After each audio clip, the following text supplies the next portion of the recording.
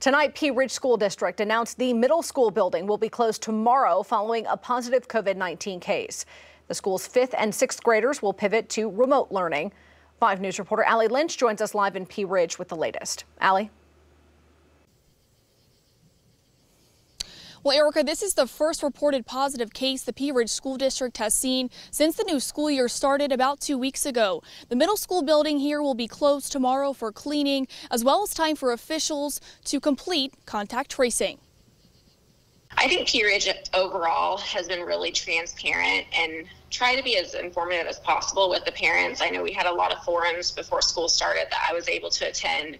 Ashley Slocum is a mother of 4. All of her children attend Pea Ridge schools, with 2 in the middle school. She tells me her main concern is how long it will take to do the contact tracing, as both her middle schoolers are in extracurricular activities, and she wants to make sure her family is being safe with outside activities as well. This being the first positive case that they've had, this is going to be new territory for them as well as the parents. So we're just trying to make sure, we're all being safe and making sure that we're helping to protect our community too. Slocum's daughter is a 5th grader at the middle school and says she feels the effects the pandemic can have on all of us. My daughter, I think she's a little more in tune with what's going on in our community and the world. So she does have some kind of concerns, but it's more so just making sure that her and her friends are safe as well as her family. The Pea Ridge Superintendent Keith Martin released this statement to 5 News, saying in part,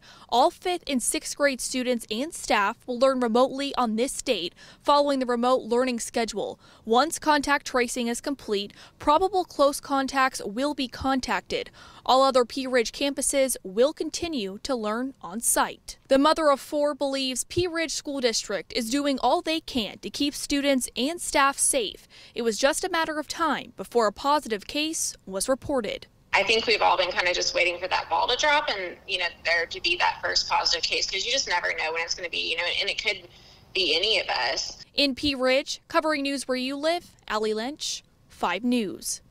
All right, Allie, thanks. The superintendent says more information will be released tomorrow regarding that positive case.